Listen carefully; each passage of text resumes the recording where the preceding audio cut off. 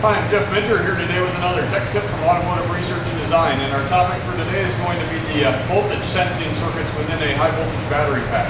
As you can see here, we have a Toyota Prius pack in front of us. We have a series of 38 modules, in this case on this first gen pack, wired in series. The controller needs to watch the voltage on every pair of cells.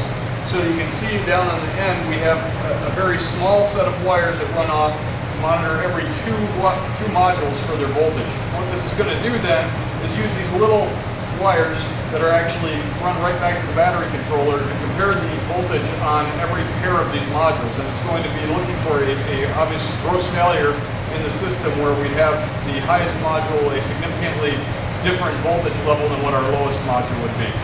Those are utilized at all times during operation, and it is something that is available in many scan tools depending on the vehicle as a data bit.